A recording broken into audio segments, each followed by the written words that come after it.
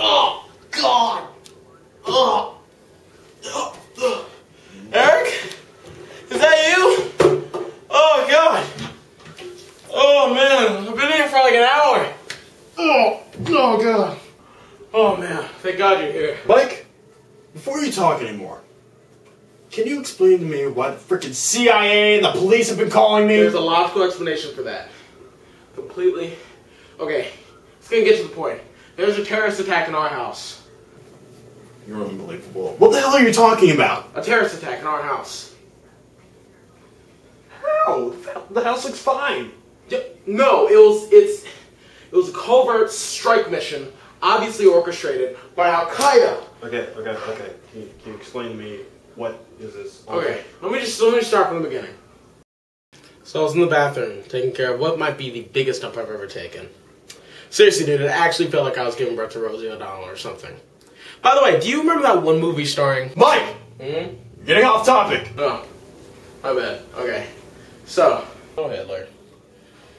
I understand you're a dick, but I just don't understand how you could never look in the mirror and see that that mustache made you look like someone took a dump on your upper lip. Oh. Thank God that's over with. Better clean myself up. Toilet. I couldn't believe it. What, that you forgot toilet paper? No, that the terrorists got to me. How in any way do terrorists have to do with the situation? Because they're planning some sort of 9/11 toilet paper plot.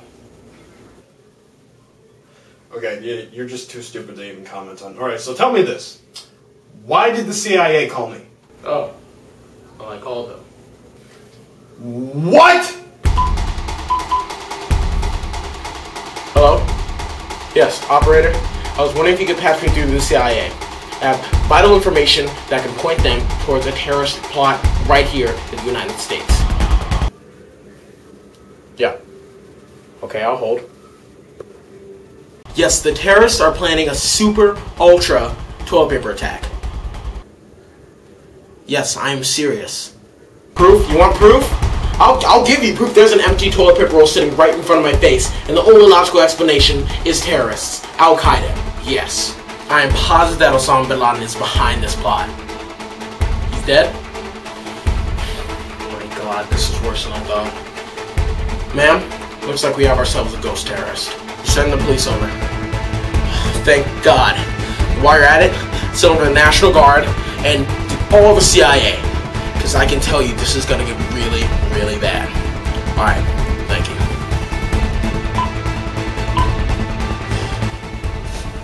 So, one thing left to do. No, I can't. I have to do it.